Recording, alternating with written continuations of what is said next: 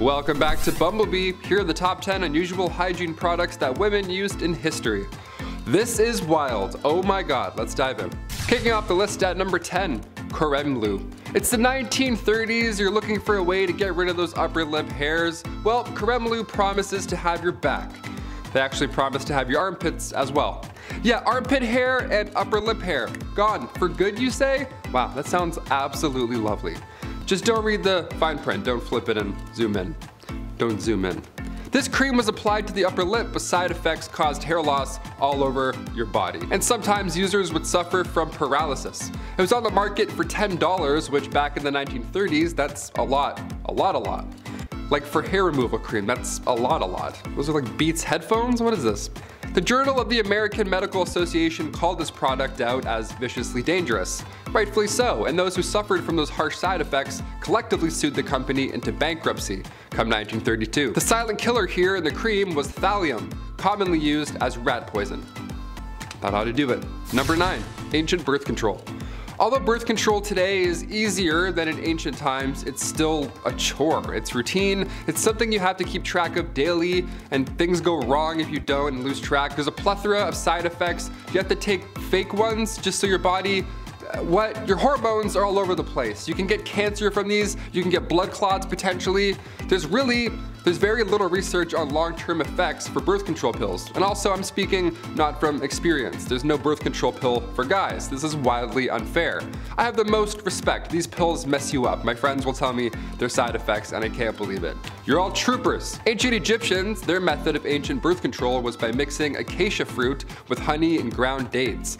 This paste would then be used directly, and believe it or not, it was rather effective. Acacia gum ferments and then turns into lactic acid, which can prevent pregnancy. Not all of these ancient methods worked like this. There's another that's really bizarre, and I'll save that for the end. It's absolutely insane. I can't believe it. We'll ease our way there, you know, we'll start nice.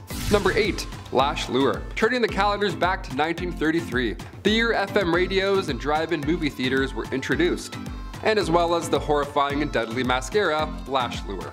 This 1930s cosmetic contained a chemical, p-phenylenediamine. That's how you know it's bad, when you can't even pronounce the thing. This mascara left blisters all over your face, your eyelids, the whole thing. It was really bad. There was eventually a death in 1933. One woman sadly developed an infection, a bacterial infection, and then passed away. It was so bad that later that year, her before and after photos were used in an FDA display titled The Chamber of Horrors. It was a horrible incident, but a good way to get the attention from higher-ups so something like this never happens again. Lash Lure was then the first product in history that was removed from stores entirely, so it worked. We're in the middle of something kind of similar now, I think. Cigarette packages have those horrible side effects to smoking right there on the packaging. The girl with the face. Could we see the day smoking is outlawed? I don't know, I feel like we're close. It's caused quite a few more deaths than Lash Lure, that's all I'm saying. Number 7, bad toothpaste. Doramad toothpaste was advertised in the 1920s. The ad shows a blonde lady with a lovely smile. Some would even say glowing. Right below reads Doramad radioactive toothpaste. Radioactive toothpaste. That sounds bad. I've played enough Fallout to know that radioactive toothpaste probably isn't a great product, especially to put in and around your mouth. It even loudly advertises its radioactive ingredients. Can you imagine this? Increase the defense of teeth and gums. The cells are loaded with new life energy. Good gums don't bleed, they actually glow. That last one I made up, but you can't tell, right? How insane is this? This secret ingredient to shinier smiles and brighter futures was thorium. The god of thunder does not brush with thorium. He uses it to polish his hammer. Yeah, it's very toxic. Number 6, Gourauds Cream. Once advertised as a magic beautifier, doesn't that sound like a neat time? Gourauds Oriental Cream hit the market back in 1936. This cream was supposed to freshen up your skin, make you look lighter, younger, whatever Paul Rudd's doing, whatever his secret is, we're still trying to figure that one out. That sort of thing. But instead, this skin cream had one user ending up in a book that's very Chamber of Horrors style. This magic ingredient that was meant to magically make you beautiful had some magic mercury in it. Not something you want on your face, yeah, at all. The results were haunting. This woman had soon developed black gums, her teeth loosened, and dark rings appeared around her eyes and even her neck. Mercury poisoning is not fun. Number 5, moss. We're halfway through, and I'll say it again. I'll remind you all again, I have the utmost respect for you ladies. As a guy doing this list and like writing this list, I mean, the things you had to craft back then and then, you know, put, oh my lord.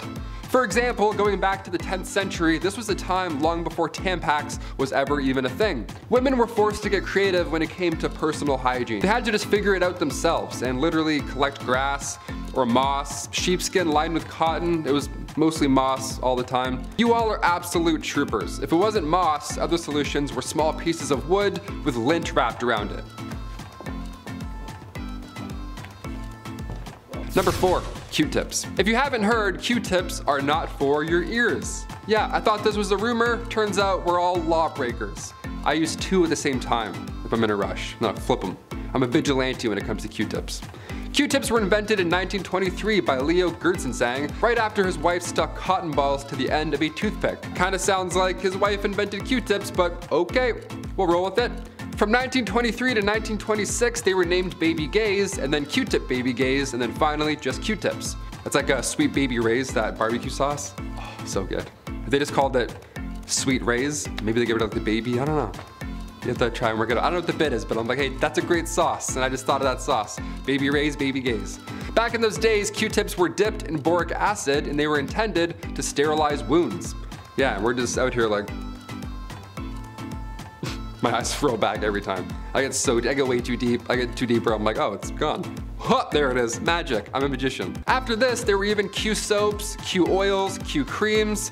It's like Apple, like iPad, iPhone, the other i stuff. So what's this rumor that they're not supposed to be in your ears? What's that about? Well, in 2008, Dennis Fitzgerald brought forward concerns about Q-tips and how they're really pushing earwax into your ear canal, leading to possible infections more than anything. When Cheeseboro Ponds bought the company back in 1962, they added a warning on the box, a warning that we and I gladly still ignore. Just talking about this, I'm like, oh, I'm gonna go clean my stuff out. I have Q-tips in my bag, literally, I'm always prepared. Always strapped. Number 3, hair removal trick. In the late 19th century, something called thallium actate started to sweep the nation. It was a hair removal method which even today is the talk of the town. Laser off that peach fuzz for good. Zerp, gone. Thallium was used back in the day, but originally thallium was prescribed for those who suffered with ringworm.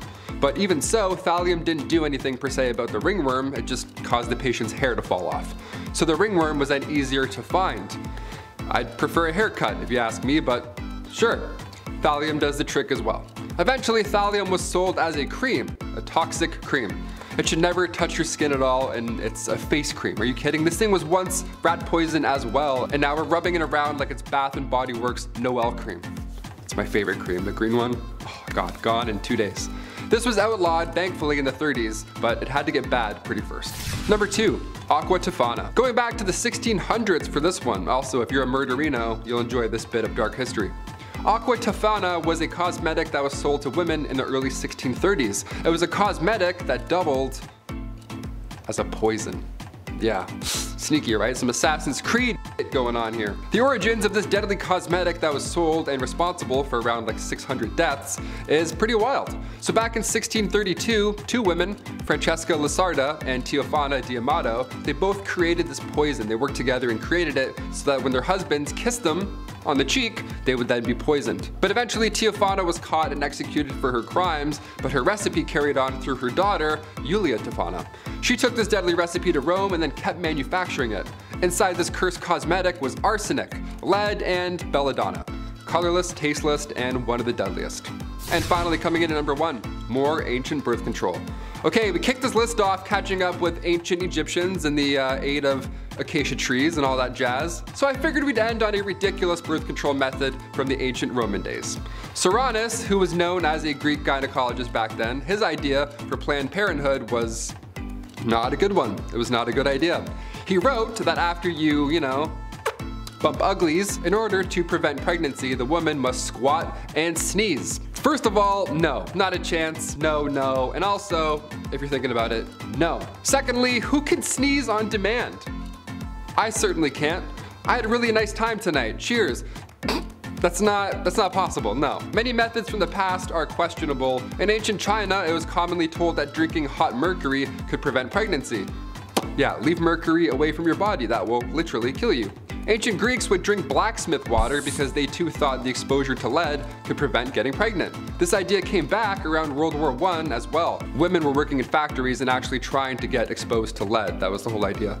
Bad. These are pretty dark, so I'll leave you on this one. In the Dark Ages, European women wore amulets made of weasel testicles to magically ward off pregnancies. Poor weasels. Black magic is the worst, isn't it? Those are just 10 unusual hygiene products that women used in history. Of course, there are many, many more, so if a part 2 is in your deepest desires, sound off in the comments. I'll gladly return. I've been your host, Taylor McWaters, and we'll see you next time. Now buzz off. Get out of here. And neither is saying the word mercury, because I struggle with that, apparently. Yeah, it wasn't great. This 1930s cosmetic contained a chemical, phenylhydamine. Phenylenidamine.